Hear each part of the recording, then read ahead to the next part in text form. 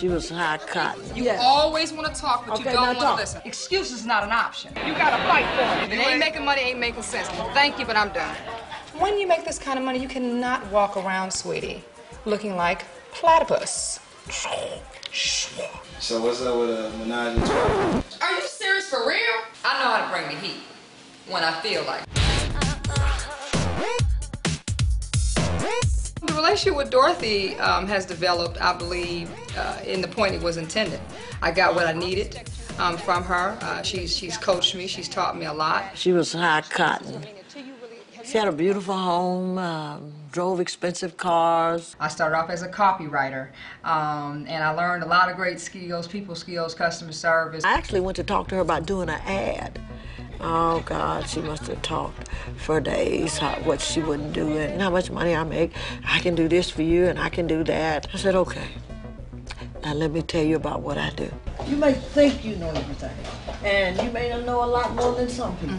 But I think I've got a few years on it. And the best thing about advice is you don't have to take it. Me having a corporate background in marketing, I felt compelled to help her because she would always walk around saying she doesn't know about this and she doesn't know about that. So she appeared to be quite incompetent. Dorothy, you always want to talk, but you don't want to listen. I am a professional, motivational speaker. I'm a I don't know what the hell you are. It's kind of hard sometimes to coach her, but the times that we did get together and have intimate times, she would acknowledge that, you know, Helen, if it was not for you, my business would not have evolved. I'm grateful, you know, for that acknowledgement, but that's in private.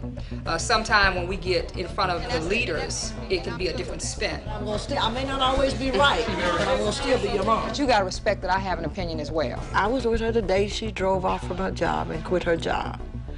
And from that day to this one, Helen has been a person of excitement. Well, they say you're the godmother, but you're not my mother. So the bottom line then is, don't you call me we mama gonna do the don't show you call me this mama way. I need 45 minutes. Helen's a beast. You better watch her.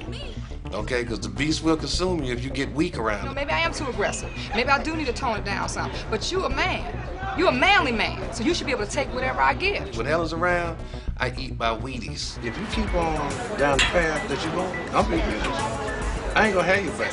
Thank you, but I'm done. I mean, you don't get too much after this.